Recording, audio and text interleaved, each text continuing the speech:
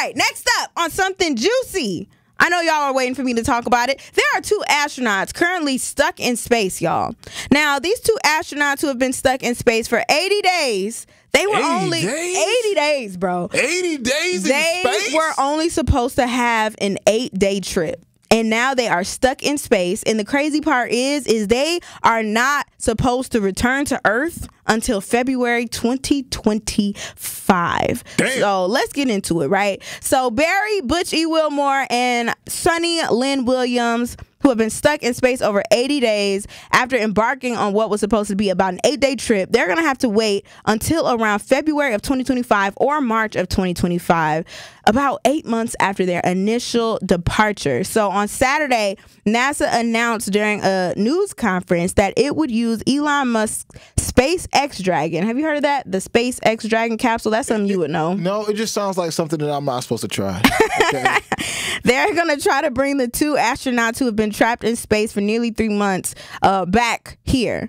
Now, apparently the agency does not have enough confidence in getting the duo home in their troubled Boeing Starliner capsule, which launched on June 5th and was due to come back on June 14th. Now, apparently, and I did a little bit more digging on this, like what was going on. So, in June, the crew tested the Boeing's new Starliner, and it suffered helium leaks and thruster failures before it docked, which is raising questions over how safe it is for the return flight, because apparently the leaks and the thruster failures and stuff like that might not be safe for them to come back down to Earth. And then there's another issue once they actually do send the Elon Musk SpaceX thing up there. So they currently have gear that is compatible with the Starliner and not the Dragon that is coming to rescue them. So they're going to need new spacesuits. Why don't I believe So how in the heck are they supposed to change their spacesuits, bro?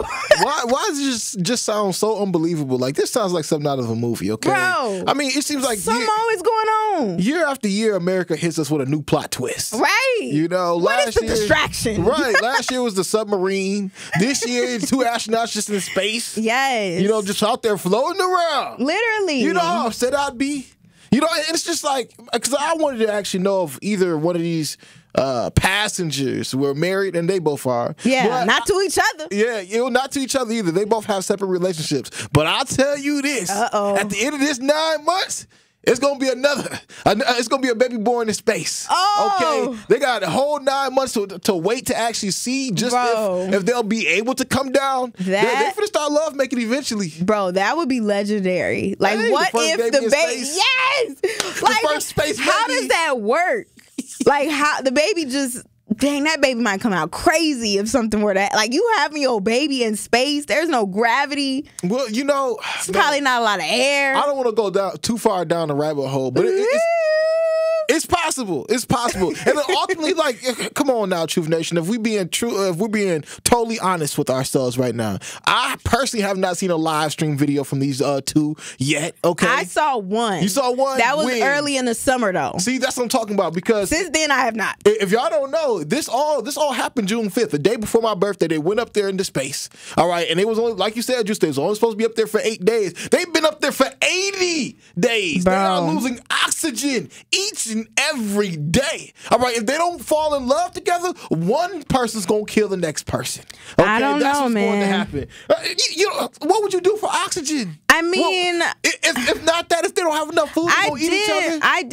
I did read up on it though, and people were answering some questions right here where they said, What's up with that space food? But they said, do they have enough supplies for another 6 months? So the question was, is there enough food, water, and oxygen? This news.sky.com, they did an article breaking down, like, if they're okay or not. And they said, yes, there are reserve supplies up there to keep astronauts going for plenty of time. I don't believe it. The space station has its own oxygen generating systems, and about 50% of oxygen exhaled from carbon dioxide is recovered. I don't believe it. Like, wait, listen to this, though. Listen to this. As for water, the station has a urine into drinking water recycling system. That's what I'm talking about right and there. A part of that system also captures moisture released into the cabin air from the crew's breath and sweat. Woo! I wonder what that water tastes like. Bro, probably trash. We over here talking about Milwaukee lead ladder. They gotta pee in order to drink. For real.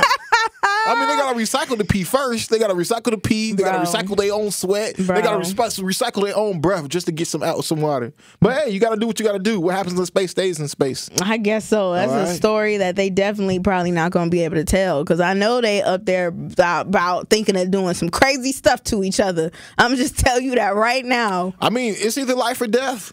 You know, that's what it comes down to. If you get stuck and stranded in space, man, I mean, only other people who can come help you out in the nick of time would be some aliens, you know. I would just say, man, make certain that y'all keeping your eyes glued to that window, okay? Because if I see anything coming towards my way, oh, my God, I could only imagine. I would never go to space like that. That's crazy. It's like air skydiving for me. No thanks. I'll wait until it's like really, truly commercial. I'll do the commercial flights. Like, oh, we can really go to Mars now for real? Let the first 100,000 people go. Yeah. And then I'll partake. Then now it's a different conversation. Yeah, I'll buy my ticket then. But y'all got to be the crash test dummies first, because if y'all want to be like these two people.